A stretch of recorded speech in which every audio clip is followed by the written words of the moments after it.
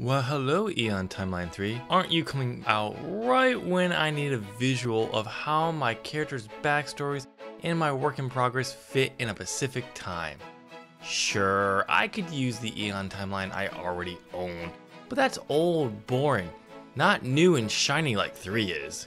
Okay, let's be honest. I thought I was done reviewing running software. Reviewing Plotter broke me. Not because it's bad, it's not, it is. I just realized how picky I am and how no software can live up to Scrivener. Scrivener is the best. It's not for everyone, but it is king. And for those who Scrivener is not for, you have my pity, because you'll never be real writers. Just kidding. Oh, and I realized one other thing. I don't like making review videos. They're too long to edit, but here I am making another one. How long is this video, Editor Tim? Oh boy, that's long. Possibly? I don't know. I'm just basing it on the script. Oh, I should probably give a shout out since someone requested me make this review of Aeon Timeline 3, so here it is. Just so you know, I have not used everything in this software, so if you're looking for a review that will cover everything, look elsewhere. Now, with my overly long intro done, let's dive into my review of Aeon Timeline 3.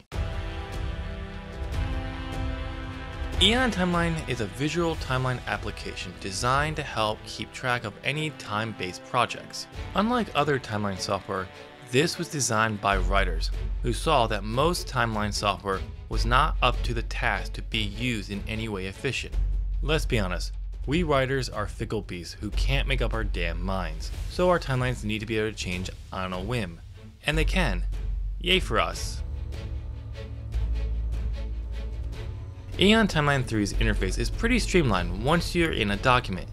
Timeline dates on the top, events go below, add events and filters and extra window views on the side. Wait, why does this sound so familiar? Oh wait, I covered this in my Aeon Timeline 2 review, which according to comments was uninspiring, long-winded, so true. Also, way too fast to follow along. Wait, was I making a tutorial? Oh right, probably had something to do with that long-winded thing. If you'd like to learn more in-depth on how things worked in a review that sounds like a tutorial that isn't, check out my Aeon Timeline 2 review. Things really haven't changed except that they got rid of those damn entities. Thank God. Since I started interface, I should probably wrap it up before moving on to what's new. Oh boy, there are new toys to play with. The timeline is far cleaner and so much better than previous iterations. The filters and add events are in a far better location than in the goddamn upper left hand corner Aeon Timeline 2. I'm not sure how I like the welcome screen. Aeon Timeline 2 showed you all your options of the timelines. Now you have to click this button here to get a window and not huge icons representing the timeline options. Oh well, did I mention all the divided windows? This way you can have your timeline and your relationships open together. I swear you have endless divided window. You have a total of 5 windows. Wrong again, because if you change one that splits it to vertical, now you have so many more windows. How many? Don't know. I like the layout of this software. Good job Aeon Timeline, A+. So you might be asking yourself, this is all great Tim, but what's new? Good question, and the simple answer is a lot. Now I have to say this right here, I have not used most of these new features. Yet. Yes, I have to say that, or someone will comment something about how this is a bad review when I haven't used the whole software and didn't say it. What am I saying? Someone still will. So how can I review something I haven't used? Simple. By reviewing what the software is, a timeline software. Also, I said this in my intro, so if you skipped it, and let's be honest, you probably did, that's on you. All the new features belong, but are different than the actual timeline. Example, these 3 features, narrative, outline, and mind map, the latter being the least needed, but I'm still happy it's there. While I have yet to use these features, I'm excited to give them a go. I do think they potentially add to the software, but no one's going to buy this software just because they are included. Let's be honest, if you're checking out Aeon Timeline, you're looking specifically for timeline software. Now let's go over what I have used. No. I have not used Subway either. The only new feature I've used is the spreadsheet, and I love it. It makes it so much easier to add events to the timeline. It isn't the most appealing way to do it, but it's so much faster than doing it on the timeline. Especially if you're putting in events that are far apart. You have to wait for the timeline to zoom to that location to continue. The spreadsheet is the way to add events, period. Characters are not new, but they're far easier to make and edit than in past versions. Relationships have been vital to my work in progress. It allows me to see my characters' ages at specific events. If you're wondering about other features in the past that are still here, yes, sci-fi fantasy writers, create a custom calendar is still here. This has been a pretty positive review. So is there anything bad or low points? Good question. What are the key problems with Aeon Timeline 3? First is the workflow, and this is only for those who have used other versions of Aeon Timeline. It took me a while to get used to this version. It was only after I looked and tried spreadsheets did it take off, and I really started to like this version. Second, custom calendars is a joke, sorta. You can create your own calendar just like before. My issue is with Aeon Timeline insisting that you must have a BC and an AD. For starters, it's before Common Era, BCE, and Common Era, CE. It is 2022. As a timeline software company, you should know this and label them correctly. With that out of the way, you don't need them. You are required to have a BC that counts endlessly backward and an AD that counts endlessly forward. Yes, I'm aware I didn't say them correctly. I'm talking about how they are in the software. If I didn't, someone would call me out in the comments. What am I saying? Someone still will. I'm screwed either way. Yes, you can create your own eras. None of them can be your current era. Your current era will be AD or whatever you rename it. This is stupid. Let's say I want to come back to an old story for a sequel. It takes place centuries later and in a new era, meaning my original story is in a different era. How it is now means I have to start a new timeline or go back to those old events and change the era for every one of them. Either way, it's too much work. Add in the fact I still can't edit my calendar after I start adding events to the timeline, which is dumb. Sure, I understand why, but I'm also sure it's possible to do this. Yes, I'm sure it's not easy. Those are my biggest problems with this software. Oh wait, there's one more. Where the is my multi-calendars Aeon Timeline? What do I mean by multiple calendars, you ask?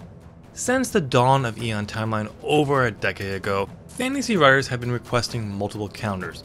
You know, so we can see how events line up between two different calendars, like a solar and a lunar calendar. Or in the case in sci-fi fantasy writers, different worlds.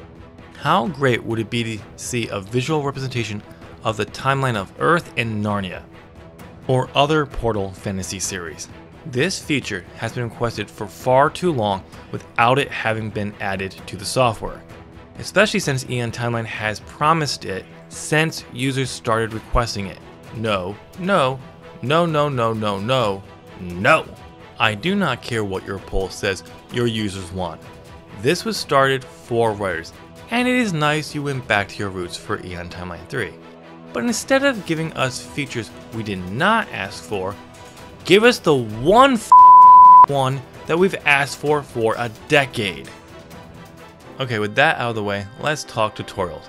At least I'll start to wrap this up on a good note.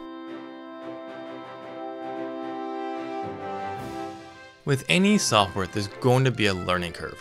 Thankfully, Aeon Timeline has several video. Oh dear God. Where are the video tutorials, Aeon Timeline? It is 2022. People do not read tutorials with in-depth text and pictures. We want short how-to videos so we can figure out how to do whatever we're trying to do. No, you cannot rely on YouTube to provide these tutorials for you. Oh wait, there are only one, and that's in German, I think, or this one that you have to pay $137 for. This is absolute bull, and I know what I'm about to say is dated, and I don't care.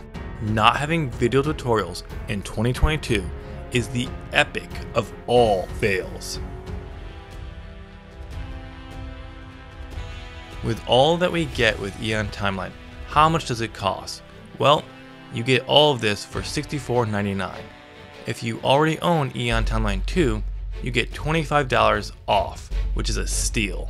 $65 is a high price point, especially compared to what you get with Scrivener for $50. Didn't think I would come back to Scrivener, did you? Remember, I'm Scrivener biased. Scrivener rocks. Back to my point, $65 is a lot, but if you're going to use it a lot, it is worth it. What's this? Keep me updated after the first year? $34? Get updates every year? What the is this bull?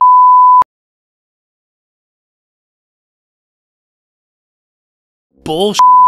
In my personal opinion, this means you need money to pay your bills. That one software doesn't do it once it's out.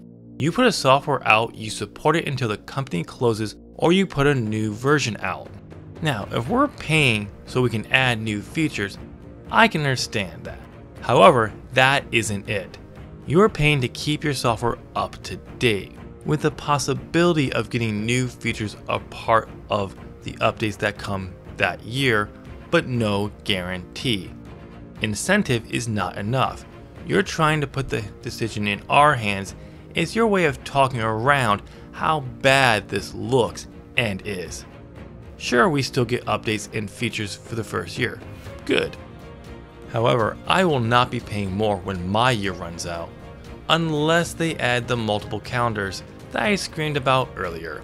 As I was going to say before I had to go on this stupid rant, the price point is way too high, especially for the bullshit $34 a year for support.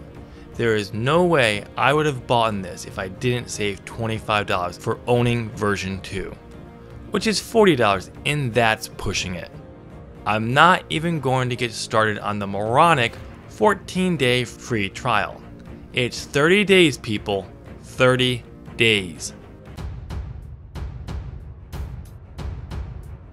As much as I screamed about stupid things like tutorials, price, and not having multiple calendars, I do really enjoy Aeon Timeline 3. All the new features like Subway, Narrative, Outline, Mind Map are great adds, and potentially justify the $65 price point if they are good. It's also a great nod to why this software was started, for writers.